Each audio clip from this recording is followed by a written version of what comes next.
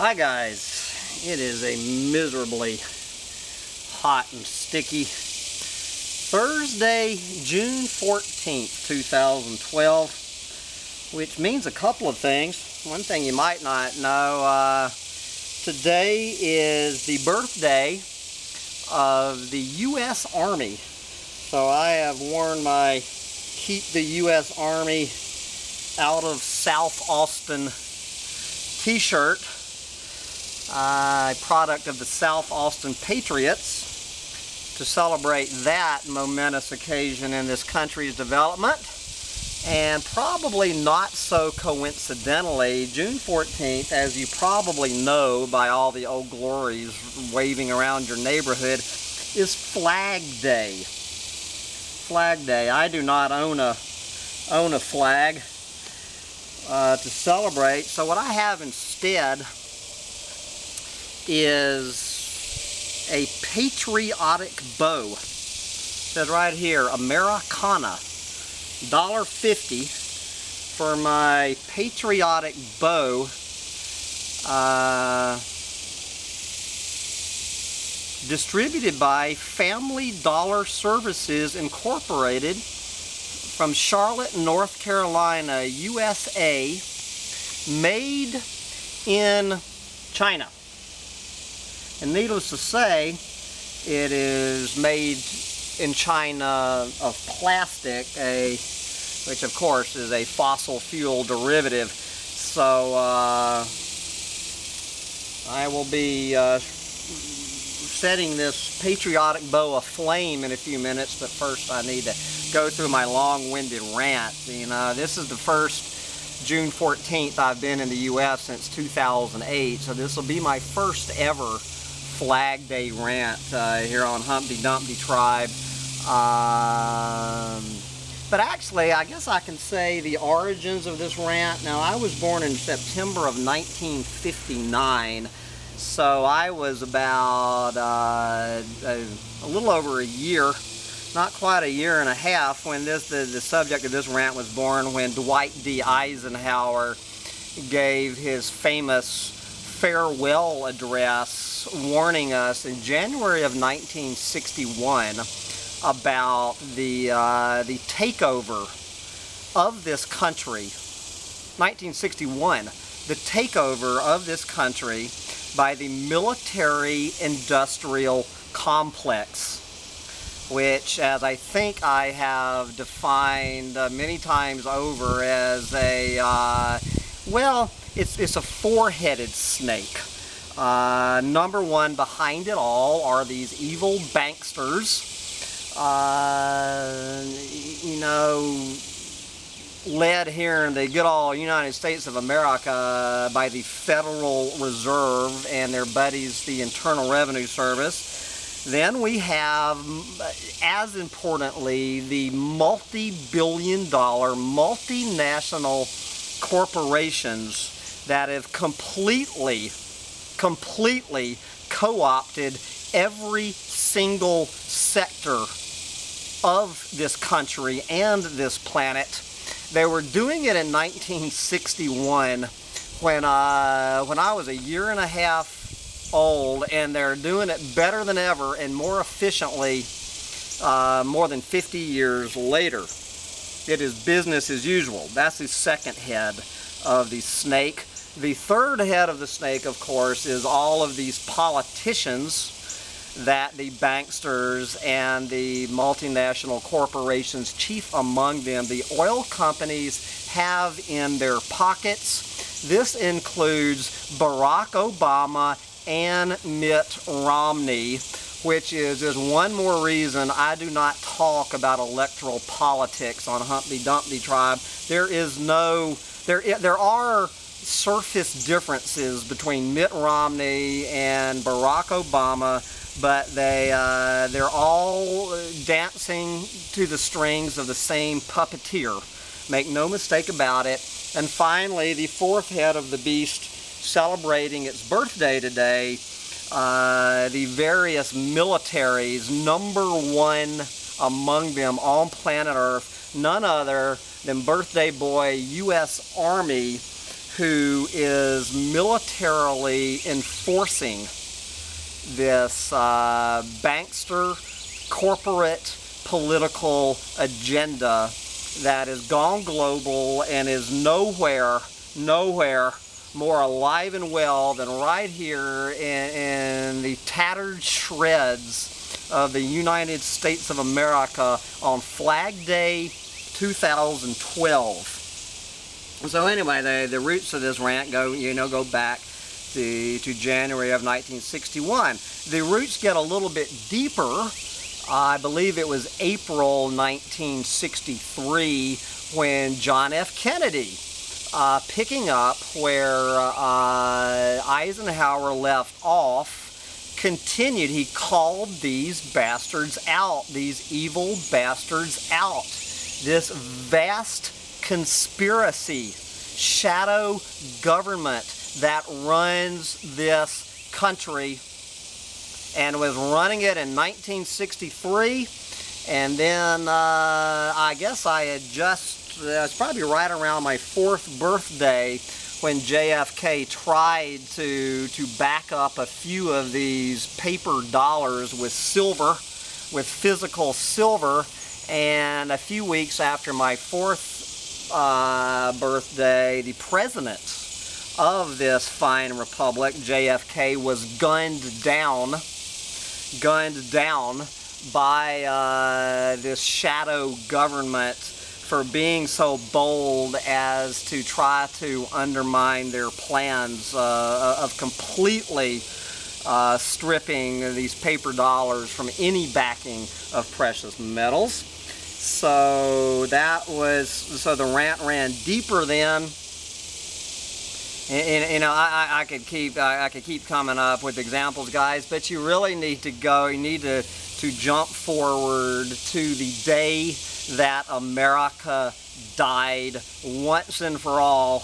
Whatever was left of any of the values that the founding fathers of this republic may or may not have had in their heads. It was September 11th, 2001, the day America died. You know, and they just, so how far can we take this agenda and just to have the sheeple sit back and let us do it? And once they proved that they could get away with 9/11, while the vast majority of this country sat back and let them do it, then, you know, then they might as well be spraying chemtrails all over the skies in broad daylight for anyone to look up and see. If you want a daily reminder of what is left of this country, all you got to do is look up and see the chemtrails. Guys, you know, if I'm sounding a little bit like Alex Jones at this point, it is because everything that Alex Jones says about what I just said, that the guy is spot on, absolutely spot on, when he is talking about what I call the shallow end of the doomsday prophecy pool.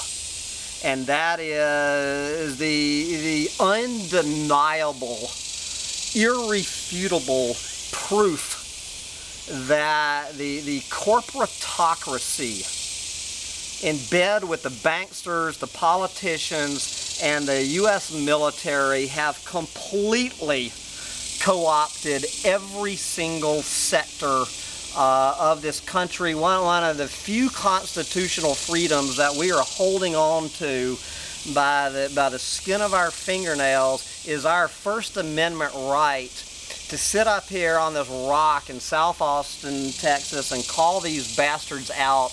But you better believe they are doing everything they can in their power to shut down our First Amendment rights when they ramp up their efforts to shut up people like me and Alex Jones. And the day is coming, And I am going, as an American, I am going to take full advantage of one of the few constitutional rights I have left in this country, is to sit here and add my tiny little voice into spreading the word about what is going on here. And I spend my life offering specific details, which I don't even need to go into here, or I could spend the next 100 years on this rock. As far as the shallow end of the doomsday prophecy pool is concerned, guys, yes, the United States of America is finished.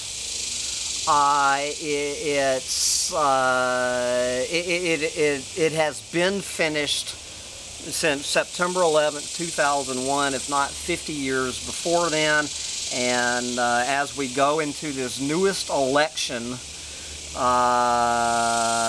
you can see that it's business as usual on this planet. Looking forward to the next 4 years, it doesn't make a damn bit of difference whether Barack Obama or Mitt Romney wins the ticket to the White House, which is one more reason I'm not voting this year.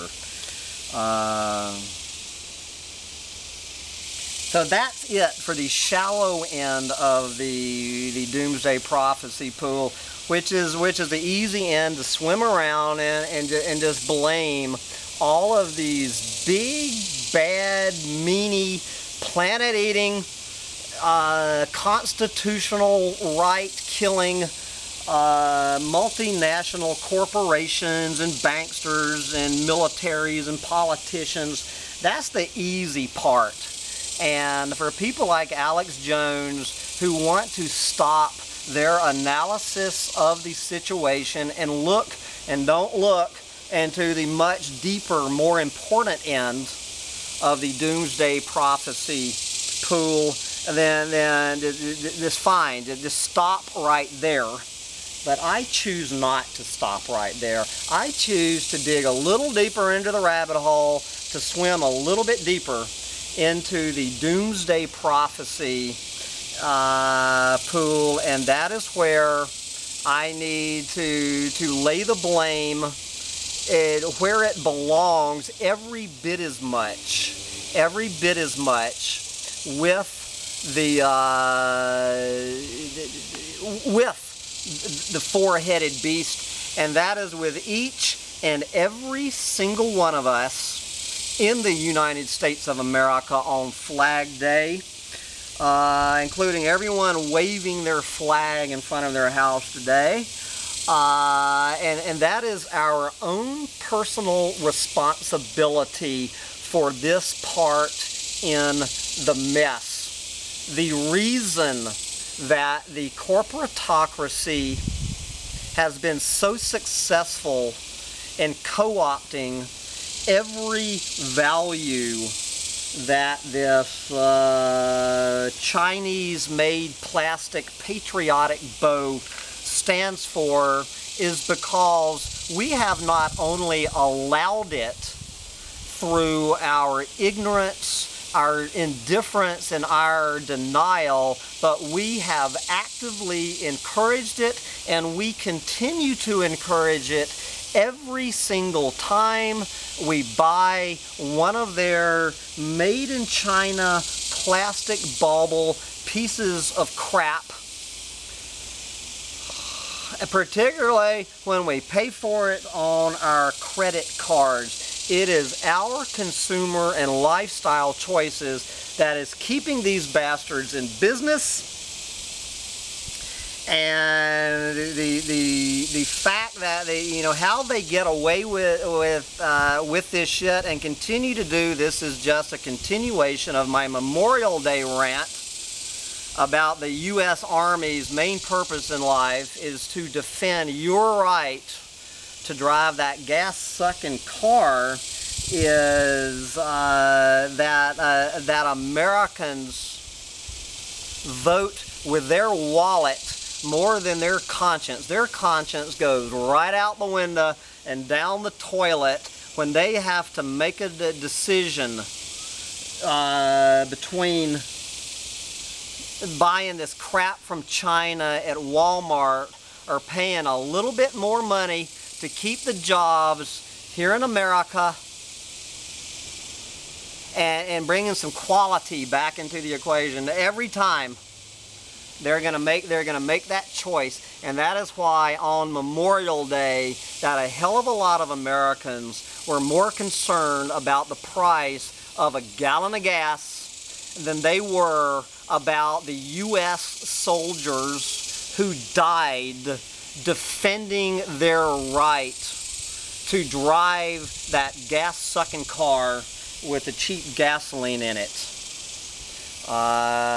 This is the reason. It is our out of control, over the top lust for this worthless crap, from the patriotic bow right up to your gas-sucking car and everything in between that has brought this country down and is bringing this planet down. This entire planet is following this country right down the toilet. And and you can blame all those blue meanie, planet-eating corporations for doing so. Or you can look in the damn mirror and ask yourself, how am I part of this? What can I do in my own life, in my teeny-weeny little life, to reverse this trend? And the only advice I can offer, guys, is to do what I do, and in every aspect that is possible in your life is to refuse to play their game. As long as we are supporting these bastards with our lifestyle and consumer choices and paying for it on our credit cards, it is going to be business as usual in the dismantlement of the United States of America and the rest of this planet. And I'm taking this as a little warning from Mother Earth. From Mother Earth, that the American consumer of crap like this patriotic bow from China are coloring out of the lines. We're coloring out of the damn lines with our little red, white, and blue crayons, covering up the green. And with that, I am going to take some fossil fuels from my made in China plastic 97-cent lighter and see if I can set this little patriotic bow aflame as I try to recite the Hambone Humptydumptytribe Pledge of Allegiance. Okay, here we go, guys. As my patriotic bow burns, here is my Pledge of Allegiance. I, Hambone Littletail of Humptydumptytribe, do hereby pledge no allegiance to the made in China plastic patriotic bow insulting the flag of the former United States of America, and to the corporatocracy for which it stands. One giant Walmart under mass delusion with suspicion and surveillance of all. And as the patriotic bow burns on my rock, I say to you, happy birthday to the U.S. Army, happy Flag Day, and bye guys.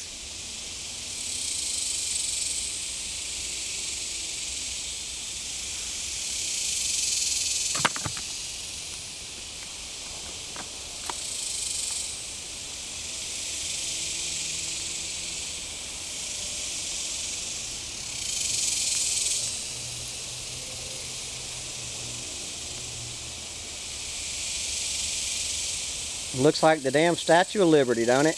There you go. The Humpty Dumpty Statue of Liberty. You go, girl. Burn that torch, girl.